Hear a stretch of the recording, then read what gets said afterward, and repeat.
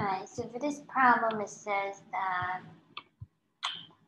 family purchase perpetuity-immediate provides annual payments that decrease by 0.4%. Okay, so payments are decreasing. So we need to find the decreasing rate. So what we're going to do is that we're going to do 100%. We're going to do 100% subtracted from 0.4%, right? So that would mean that minus 0.4%, that would mean that the percentage would be 99.6%, which would mean that multiplying by 0.996 would be our decreasing rate. So now it says that there's a perpetuity immediate, so that means first payment's occurring at 1. So thereafter decreases by 4%. So we're going to do x times 0.996. And then, yeah, it's going to go on, right?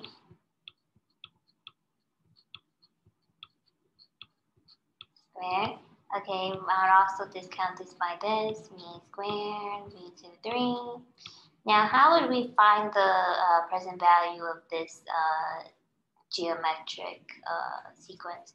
We would do first term minus 1 minus common ratio.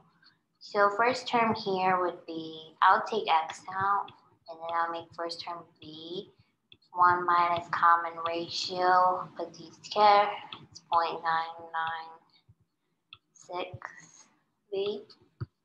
Now it says that the annual force of rate interest is 0.06, so we're going to have to find the present value of this in terms of force of interest.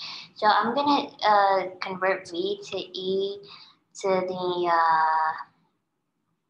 negative 0.06. Why? Because we're discounting. If we were accumulating, the exponent would be positive, right? Over 1 minus 0.996 into the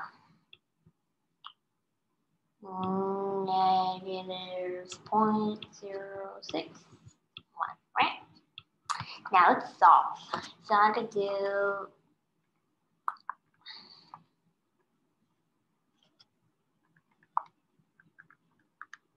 which is 0.94176 over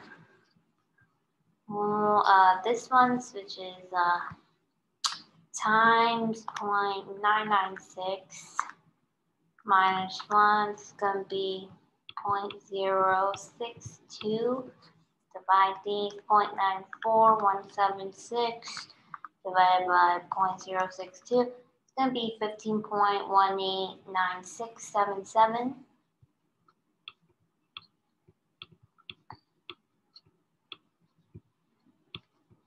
Now, x.